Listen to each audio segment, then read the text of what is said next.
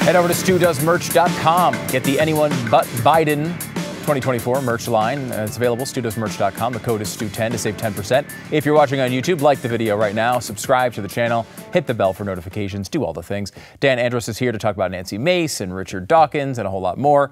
The Supreme Court has been in the news a lot lately, so we'll make it really easy and let you know whether you're supposed to hate them or love them right now. It's hard to figure out. But we start by doing the education of Kamala Harris. Yes, Kamala Harris has been in the news a lot lately. She's been out there talking. They're letting her speak.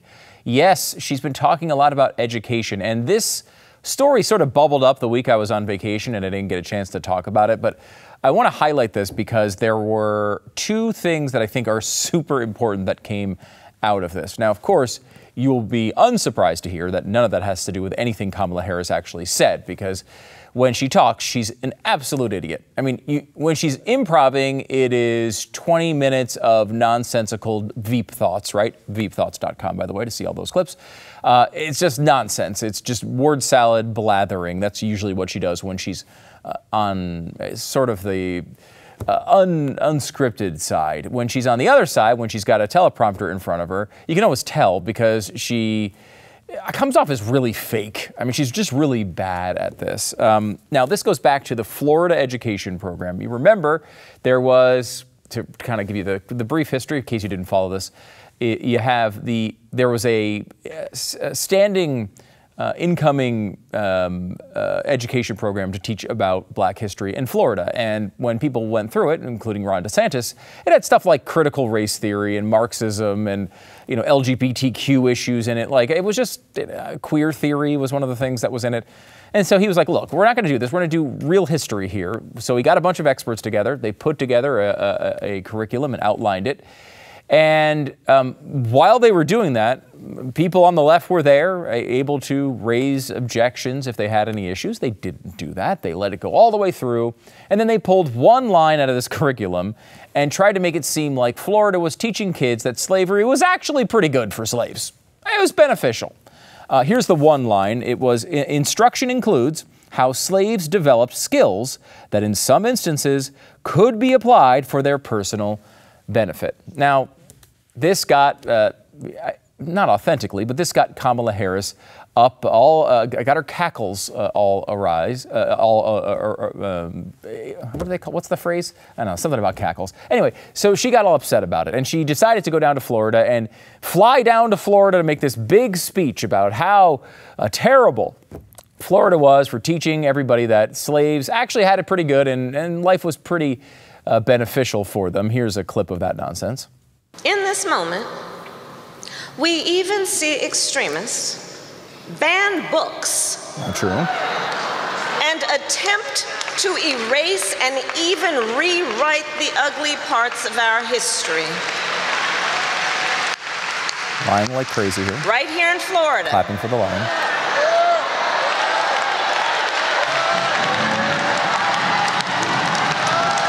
How excited she is to be her in this moment. It's pathetic. Right here in Florida, they plan to teach students that enslaved people benefited from slavery.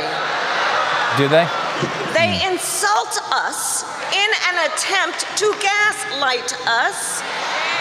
Like, how red is in an this attempt speech? to divide and distract our nation with unnecessary debates. You're the one that brought this up. What are you talking about? And now they attempt to legitimize these unnecessary debates with a proposal that most recently came in of a politically motivated roundtable. Well, I'm here in Florida. And I will tell you, there is no roundtable, no lecture, no invitation we will accept to debate an undeniable fact. There were no redeeming qualities of slavery. I mean, it's almost impossible to express how bad she is at this, and how anyone could fall for that and feel like, oh gosh, well that was a really good point. Does anyone believe it? I mean, just on its face, isn't there that test where you say, I mean, is that even possibly believable? Well, apparently no one really applies that test. She decided to double down on it. She tweeted about it as well. There were no redeeming qualities of slavery. Now, of course, Ron DeSantis decides to fight back a little bit here. He ripped Kamala Harris over the hoax Florida curriculum claim and went back and forth with some reporters. And what's interesting about this is, of course, most of these reporters just believe it immediately, like she's telling the truth. We'll get into whether she is here in a second. But like, wouldn't you have a moment where you'd question this, or at least know the details of the argument when you went up against Ron DeSantis himself? Here's how that went. Were there beneficial aspects to slavery? That's not what the curriculum says. What do you think? No, it's not. And the curriculum is very clear. You have, I think it's like 200 plus pages of all kinds of stuff that you can't read that. Have you read it? So what's your opinion? Have you read it? But you haven't read it, so I'm just making that clear. That makes it very clear about the injustices of slavery in vivid detail. So anyone that actually read that and then listens to Kamala would know that she's lying. And that particular provision about the skills, that was in spite of slavery, not because of. The AP course has made that same point. Other courses have made that same point. Nobody said anything about that. And Dr. Allen and those people will say, look, this is what was used post-bellum when these folks were doing stuff. So that was very, very clear. And I would just say, you know, people can read it, but they did a very good job on it. And there can be no confusion about where they would come down on that. Now, of course, the guy who was in charge of developing this was African American. It's quite clear, and DeSantis alluded to it a little bit there, that the point of this, and you can make the argument, I guess, hey, maybe just leave that line out. Why have the controversy? It had been something that had been in the educational process for a very long time. But the point of it was that slaves that were in this era, many of them were able to overcome. This is an argument about them overcoming and using this time to be able to come up with incredible skills and that help them in their lives. It wasn't because slavery gave them this great opportunity. That's not what it's talking about at all. It's like they overcame these terrible consequences and still came out achieving great things in their lives. It's not a praise of slavery. And of course, everyone knows it's not a praise of slavery because there's nothing to be praised in slavery, which I might remind everyone was a centralized government program put in place by a strong central government that was something that I don't support at all. I know the left supports a government strong enough to implement something like slavery, but I don't. So I don't know, again, how that works. By the way, again, something that was alluded to by DeSantis in his commentary, this had been something that had been in the AP course on slavery for a very long time, a course that Kamala Harris herself had praised in the past. VP Kamala Harris backed a national high school course about slave skills before Florida controversy, even though it was almost identical to what she now says is replacing history with lies. The College Board's 2023 AP African American Studies course includes a lesson about slaves learning specialized trades that they used to provide for themselves once freed, recognized by Harris earlier this year as part of American history. But none of this makes any difference. It's not real, right? Now, of course, Ron DeSantis came out and said, hey, all right, well, you know so much about this, Kamala, let's debate it. Come on down, we'll debate it right now. He said he's going to stand his ground, and he invited Harris to debate him over Florida's new African-American history curriculum. Kamala Harris says no. She will not do that, of course. She says Kamala Harris continues attacking Florida Black history, doesn't want an unnecessary debate. And of course, by unnecessary, she means one that she would lose. In the middle of the debate, I assume she would get on her phone and start charging it and never answer any of the questions. I think that's how that works. Now, what's fascinating about this, and this is the last minute I'm going to spend about her actual claims, which are so idiotic. You know, I'm sure you've heard them dispatched multiple times. Charles C.W. Cook did a really good job of this. Kamala Harris is brazenly lying about Florida's slavery curriculum. And he wrote a story, I have it all here. It's long, it goes through and it has all the details on the curriculum. There are 191 times the curriculum mentions slavery, and he lists all of them. So you don't even have to read the whole curriculum, which could be a little bit long for you. This is only about 20 pages of things about slavery. Let me give you some of the examples. Among many, many other things, it includes sections on the conditions of African Americans during their passage to America. Those weren't good, those conditions. The living conditions of slaves in British North American colonies, not good. The Caribbean, Central America, and South America, including infant mortality rates. The harsh conditions and their consequences on British American plantations, including undernourishment, climate conditions, infant and child mortality rates of the enslaved versus the free. The harsh conditions of the Caribbean plantations, including poor nutrition, rigorous labor, and disease. Do these things sound positive to you? How the South tried to prevent slaves from escaping and their efforts to end the Underground Railroad. The overwhelming death rates caused by the practice. The many ways in which Africans resisted slavery. The ramifications of prejudice, racism, and stereotyping on individual freedoms. The struggles faced by African American women in the 19th century as it relates to issues of suffrage, business, and access to education. On and on and on and on and on it goes. I mean, it really does list all of these things. All of them, of course, negative. The one line that they highlight out of this talks about how these skills were acquired by slaves and then wound up using them to their personal benefit. Something that speaks to the incredible bravery and amazing character of people who went through these terrible conditions described throughout the entire curriculum and were able to overcome them and wind up doing positive things for themselves later in life. In other words, they took really, a couple of positive things out of a really terrible, terrible scenario. That's something to praise about slaves, not to praise about slavery. You can't read it any other way if you read it. And that's the thing here. One of the most important things to take out of this is something that is fundamentally broken in our system right now. Something that is maybe the biggest issue when it comes to the problems we have in our politics right now. And it's something that people like Kamala Harris and their staffs get in rooms and decide to look at the world in a different way. We would all say, hey, when we're going to talk about something, should we talk about something that is true or false? Is it true? It's a big question. I mean, when you see this sometimes, a claim comes across, and maybe it seems too good to be true. Maybe it's something that seems like, I don't know, is this true? Like, it seems like maybe someone's playing to my side of the argument. And we question those things. I think that's one of the reasons you probably watch this show, because I try to do that stuff. And I know, reading your comments and your emails, you guys do that stuff a lot too. There's some stuff that pops up from the right, and we're like, is that true? I want to make sure it's true before we start touting it and running around claiming these things. But that's one question that I think politicians used to ask themselves. There's a new question they ask themselves, and this is the fundamental problem I'm talking about. It's this battle between the question, is it true, and is it plausible?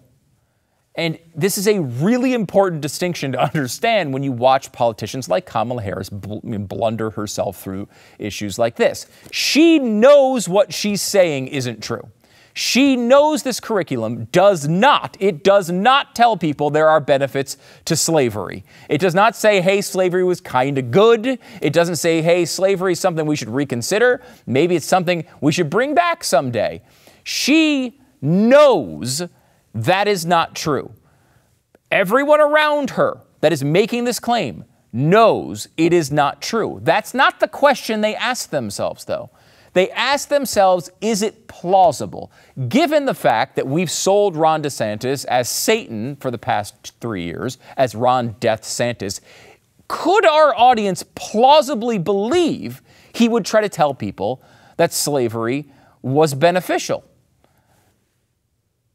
Is it plausible? Could some of the people who donate money and are on our email list plausibly believe this? We know it's not true, but could we make them believe it is? Could they plausibly fall for this line of argument? And the answer they came up with on this one was yes. And for them, it's an easy sell because they have people like the media to go in there and argue these things for them. You listen to the questions coming to Ron DeSantis by that one reporter. It's obvious he had absolutely no idea what was in the curriculum. But he had heard this one claim, and because he hates Ron DeSantis already, he just assumes it's true. It was plausible to him. So he went there and made an ass out of himself in front of the entire country.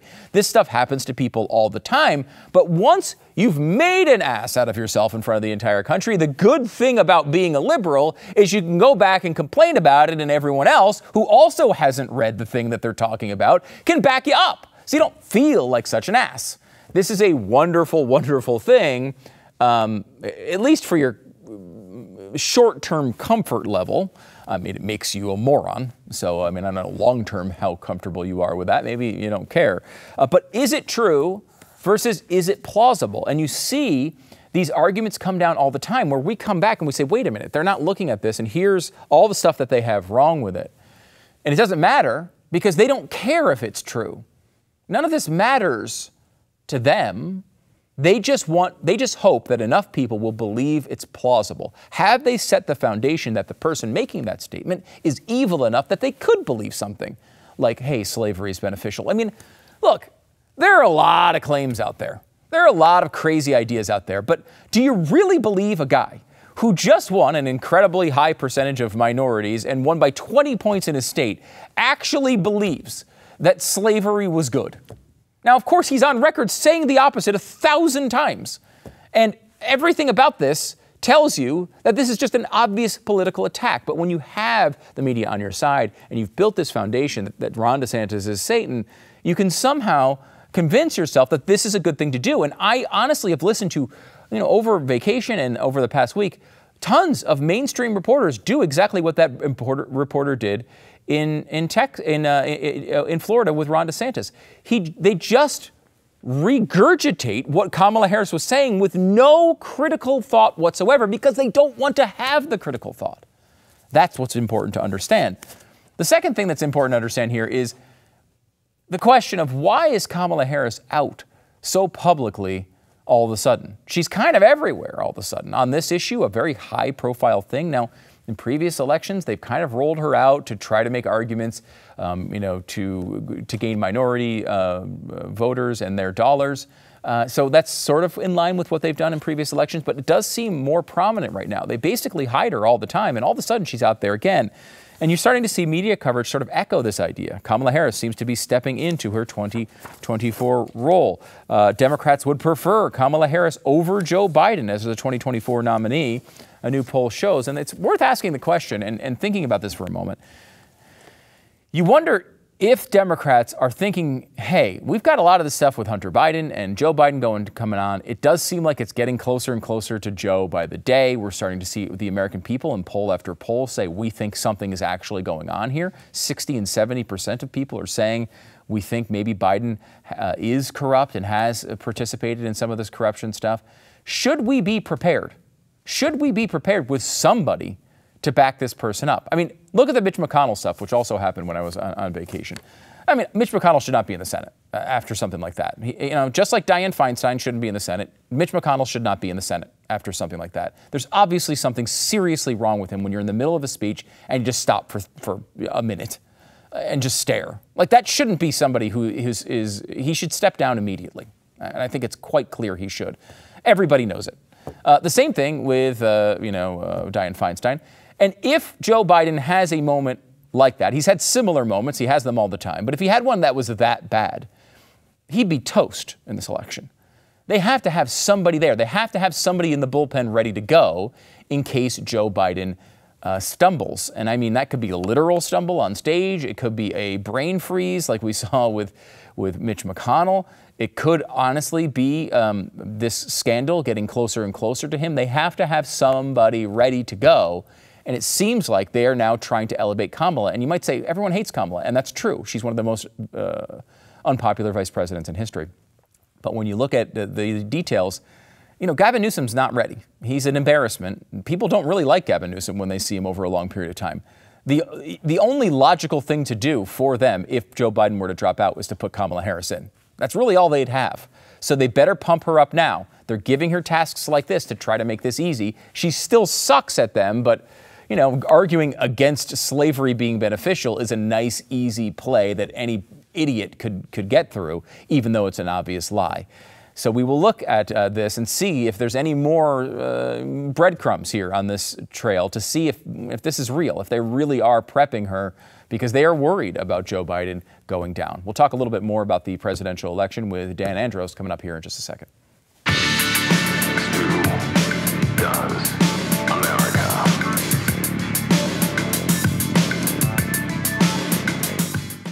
Think about the supply chain. If you think about trying to get a TV or some electronics or a car from overseas over the past few years, you've realized how hard that can be. And that can happen with our medication as well. Medication's almost all produced overseas. And if you think about the medication that you need for just basic stuff, antibiotics, right, to knock out basic infections and minor sicknesses that we think of as minor now, but they weren't minor in the history of man. Before we had things like antibiotics, these things were major things. Respiratory infections, sinusitis, skin infections. These things took out people all the time. Now it seems like, it's no big deal. We have antibiotics. Well, what if that supply chain breaks down? You should be prepared. JASEmedical.com has your preparation all ready for you. You can enter the code STU at checkout. You'll save with that code. Now, they can give you the JASE case. This will get you through, I think, 5 courses of antibiotics in case you have an illness. It's easy. Or if you're traveling, you need that while you're traveling. Also, they have a year-long supply of these basic medications that you need on a daily basis. Be prepared. Don't get caught. It's promo code STU at JASEmedical.com, JASE medical.com. It's the JASE case from JASE Medical. Joining us now is Dan Andros. He's the managing editor of faithwire.com and host of Quick Start, the podcast where you can subscribe to wherever you get your podcast. Dan, how's it going? Oh, it's going great. Well, I want to talk to someone from faithwire.com and immediately start with an atheist. Richard Dawkins, who, I don't know, I want to say he's the most famous atheist out there, although there's plenty of famous atheists. He's just famous for his atheism. Plenty of the people we know who are famous for other things are atheists too. But Richard Dawkins is probably the most ideologically famous atheist. And he was talking about the transgender movement recently. And I don't know, this is interesting because you kind of think that, well, it's all these religious nut jobs who are upset about boys being called, girls and girls being called boys. But Richard Dawkins, here's part of his commentary. Sex really is binary. You're either male or female, and it's absolutely clear you can do it. You can do it on chromosomes. To me, as a biologist, it's distinctly weird that people can simply declare, I am a woman, though I have a penis. This seems to be common sense, even though it's coming from a very strange source. Well, yeah, and it's honestly, it's good to see. And look, I don't agree with Richard Dawkins on almost anything. But when you see people who are in the follow the science crowd, and then, Neil deGrasse Tyson just went viral for a clip where he was saying that you can wake up one day and feel like you're 80% male and 20% female, and that's fine. And how can you deny that? And I'm like, you're Neil deGrasse Tyson. You're the science guy. You guys are supposed to look at this stuff in literal black and white when it comes to science. This is what it is. This is how we can tell stuff. Yeah. And so anyway, so I appreciate when somebody not that I'm going to agree with Richard Dawkins, but I appreciate when he knows this is going to anger all of the, woke atheists in his following. He knows it's going to anger them, but he's willing to say it. And that's what I appreciate about this commentary. Yeah. I think it's okay to acknowledge, for example, what you mentioned with Neil deGrasse Tyson. It's true in some ways, right? You may feel like you're 80% woman. You may feel like you're 20% male, but that doesn't make it true. That doesn't make it, that's not a scientific fact in any way. A feeling is a feeling. And while it might be important to you and your family and your friends around you who want to know how you feel about stuff, it's not important at all to a scientist who's trying to measure reality. Yeah. Well, and Tyson ended his commentary by saying, what do you care about it? What are you so mad about? I don't care. There have been transgenders around for years and years and years, and no one's cared at all about them. No one said one thing. The reason we care is because currently y'all are shoving it down our throats and telling us we have to accept this. Yeah. we have to say this is beautiful and wonderful when there's some dude dressed in underwear, women's underwear, twerking in front of kids. And you're telling me I have to say this is good, or I'm the bigot here. Right. That's why it matters, Neil. And in addition to that, it matters because it's now being targeted at children, right? Like, I mean, like we could all say, hey, I don't care if you go to a strip club. And, you know, we might say it's a bad idea, but like you get to go do what you want to do, even if you think it's a bad idea. I don't care if you drink too much. I might say, hey, it's not healthy for you, but like, you know, you do what you do. It's your choice. When they're trying to affect children who are now being forced into, we talked to a guy earlier this week whose son is being raised as someone who's a non-binary, even though the son himself says he's a boy. The mother wants to raise him as someone who's non-binary. And the kid is 3 years old. 3. Now, we're talking about affecting little children with decisions that may wind up affecting their entire lives. We're talking about physical changes, hormonal changes that can destroy their development. And all of this is going down, and we're being told by people who at the same time will yell to us about the science that this is the only way to go. I mean, it is really, really a disturbing time. It is a disturbing time, and it's just this complete unhinging. I mean, we're seeing it in politics from the Constitution, and we're seeing it in culture in regards to basic common sense things. You know, Stu, one of the things that has really been a head scratcher to me is the hospitals now, well-known mainstream hospitals that are rushing to do gender-affirming care. That's actually shocking to me because usually the doctors, the experts in this area that know this stuff, that know gender dysphoria is a mental issue, for them to latch onto this, like you said, the feelings type crowd and go along with this. Main hospitals like CHOP here in Philadelphia, which is a great hospital otherwise, are doing this stuff, and they're doing all this stuff within the schools to try to educate the local people here on gender affirming care. And it's just, that's what's surprising to me, is that people who should know better and do know better are going along with something because of feeling. Yeah, and honestly, in addition to that, how is it possible that it's called CHOP? I mean, Children's Hospital of Philadelphia. I know they're leading themselves into a really unfortunate nickname if they keep doing this. It really is impossible. I think part of this too is because a lot of the arguments against being upset about the transgender thing come down to, well, it's not that many people, and why do you care? And, you know, come on, it's so what if a few people have, kind of go down this road? That's true, I think, but like the issue is, it's about truth, right? It's about having this connection to reality, and that's really, really important. It's about having these basic guidelines.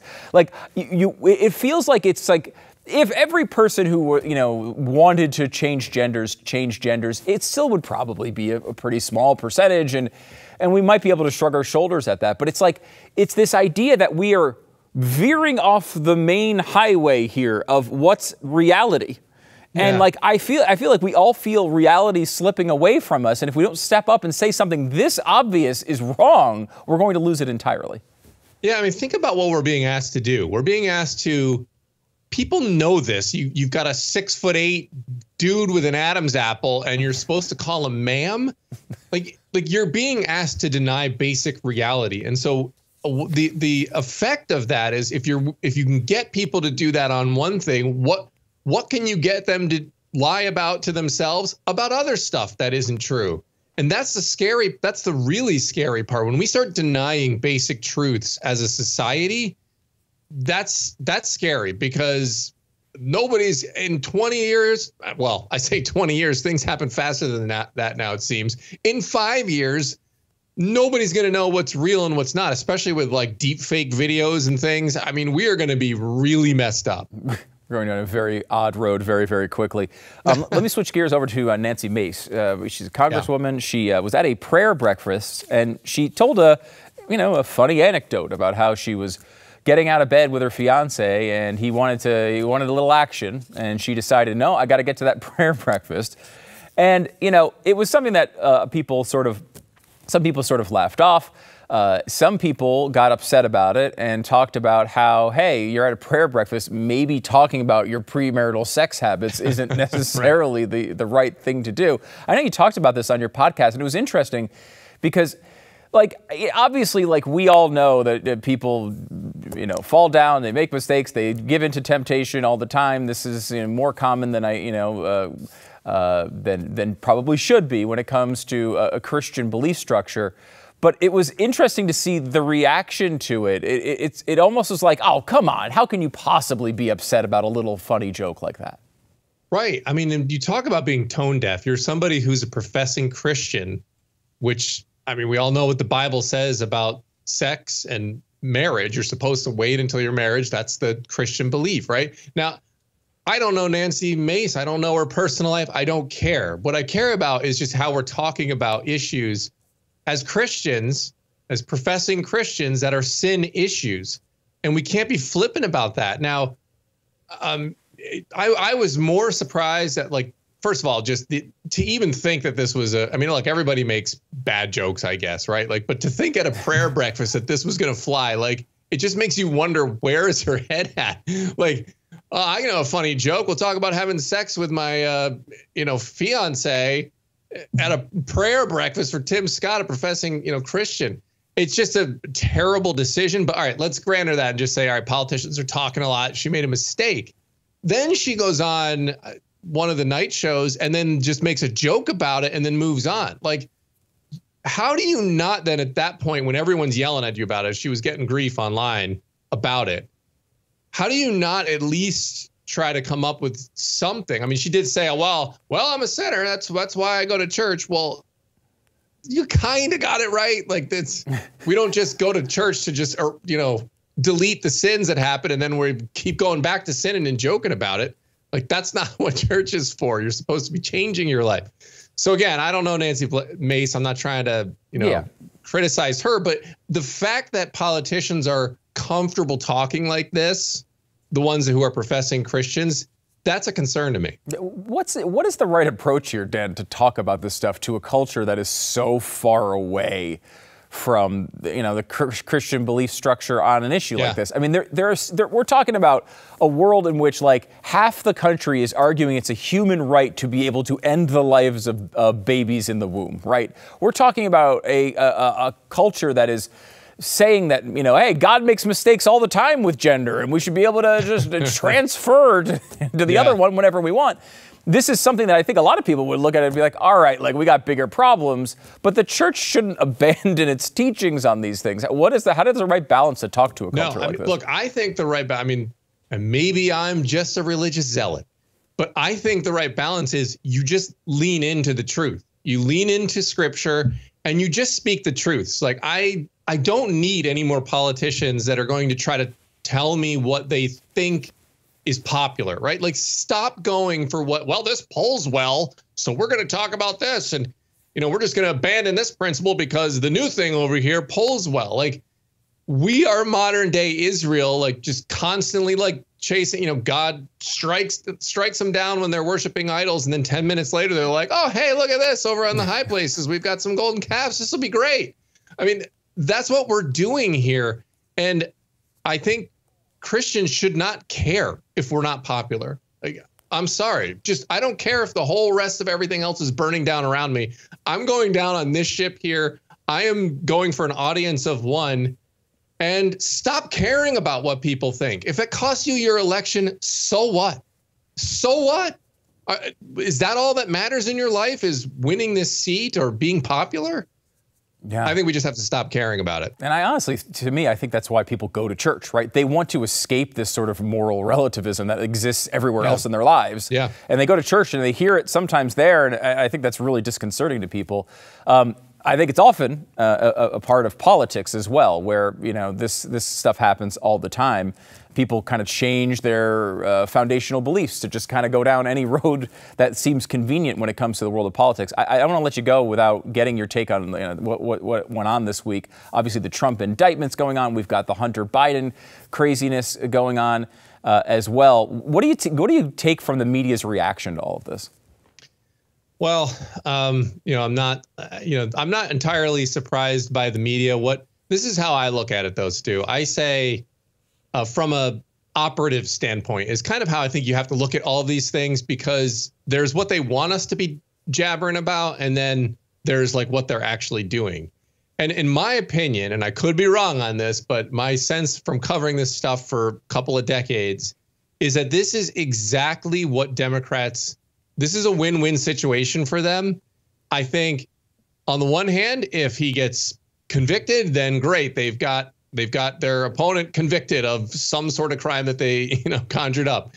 But then if he's not, he's basically the martyr, and they surge him into the primary victory. And I think that Democrats believe Trump is the best chance they have to win re-election, whether it's Biden or somebody else, because the one thing Trump does for Democrats is it galvanizes all the media. Will be in Trump derangement syndrome. They won't be able to shut up about him. It'll be all Trump all the time. January 6th, stolen election. They'll do all of that stuff. And what will they not be talking about?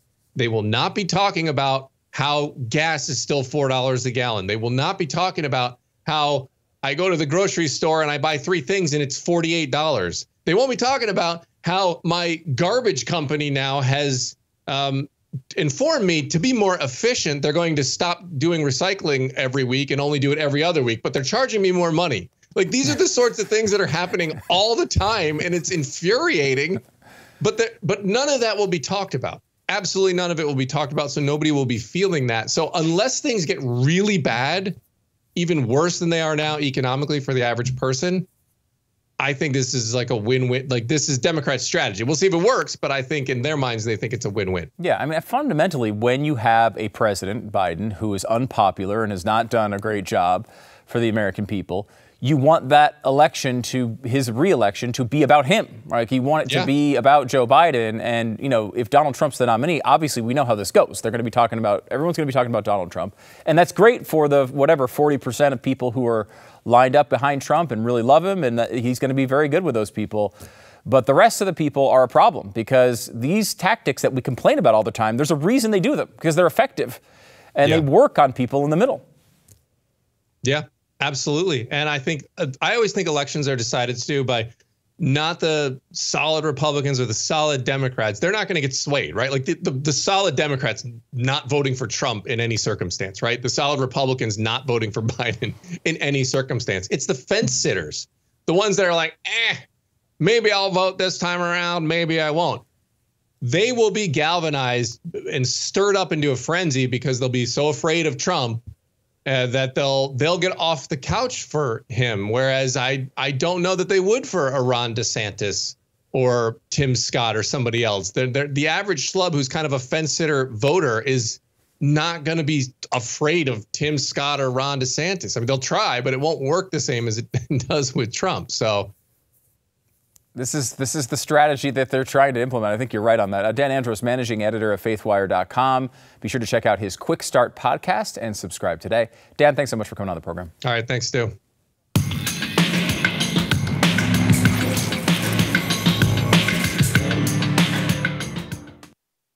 This may shock you, but people don't seem to be looking at the Supreme Court and judging them on their merits. They seem to just be looking at them and saying, hey, when my team is winning, I like them. Here's a new poll. This is from, Axios. Republicans used to hate the Supreme Court. Now Democrats do. Okay, let's look at the data, and it is kind of hilarious. Right now, 62% of Republicans like the Supreme Court. Only 17% of Democrats do. But you look back at the history, you can see Democrats did not like them after the 2000 election. It bounced back once Barack Obama, shockingly, got into power. They kind of liked him for a while, and Republicans didn't like him in that period. And in fact, it came all the way till Donald Trump took over, and then it switched again.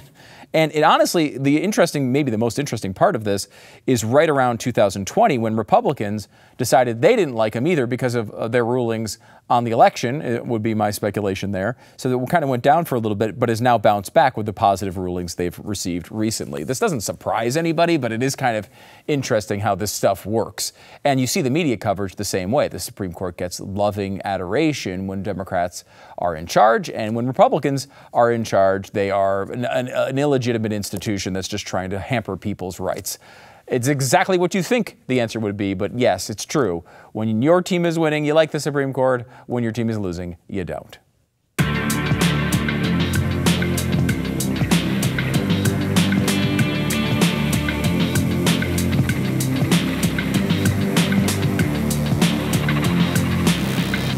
If you happen to be one of the, millions of people who have moved from, let's say, a blue state to a red one over the past few years, you know that when you move into a new area, you don't know anything about the real estate agents in that area. You might not know the area at all. You better be prepared. And this is still happening. We're still seeing this happen. People by the thousands are still moving from blue states to red states. It is, of course, helping the economy of these red states. Sometimes these state voters aren't voting the way that they probably should, considering they just left a liberal catastrophe. But regardless of who you are or where you're moving, you need realestateagentsitrust.com. The name kind of says it all. Find the best real estate agent in your area to help you whether you're buying or selling a home. Get the best price whether you're buying or selling a home. Go with realestateagentsitrust.com. It's realestateagentsitrust.com. Check it out now, realestateagentsitrust.com. Just another phenomenon from the streaming era. The new hit show is Suits. Suits is a big hit now, 4 years after its run ended. And it's a fascinating story of this show that started out on USA and went for 9 seasons on USA and eventually is now moved over to Netflix after a few years. And all of a sudden, it's one of the most popular shows in the country. And it's because it's super bingeable. And it's one of those shows that I think, will really like. Now, I got caught up in Suits, I don't know, like halfway through it. And I was watching it on a plane at one point, and I'm like, what is this show? I got locked into the show, and I'll tell you, it's super addicting. I don't know why it is, but I will tell you, you will care. I got to a point where I cared more about these characters than like most of my family members. I can't explain why. It's just really fun and well written, and you just wind up really caring about these stupid legal situations. Look, it's not really how law firms work, but it is really, really interesting to watch, and you just get really into it. This is what's happening to people now. A couple years after the show ended, Pat Gray started watching it. Then he got really into it, and he couldn't stop watching it. And, people complain. They say it's not realistic. It's a show. Probably not that realistic. Some people complain, oh, well, it gets repetitive. How many times can you possibly change the name on the door of the law firm and care about that? I don't know, but every time is my answer. I cared every single time. One of the reasons it's probably popular now is Meghan Markle is in it. She was an actress in the show for, I think, 6 or 7 of the seasons, and then, became a princess and left. But the show, she's part of it, and she's good in the show. But the show's great. So if you got something you want to watch, you want to get into a show that's got a bunch of episodes, it's going to take a while for you to binge, check it out. Suits, it's available on Netflix and a few other places as well. It gets the Stu recommendation for wasting your time.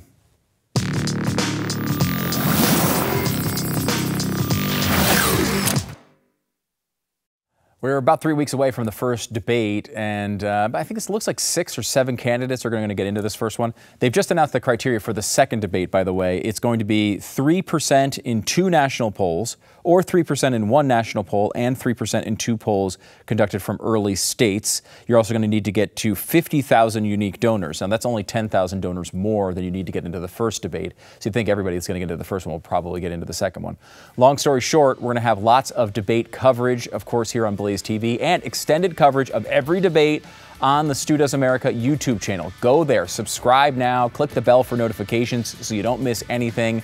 We'll get all the analysis that you need after each and every one of these debates. Coming up, first one, just a couple of weeks.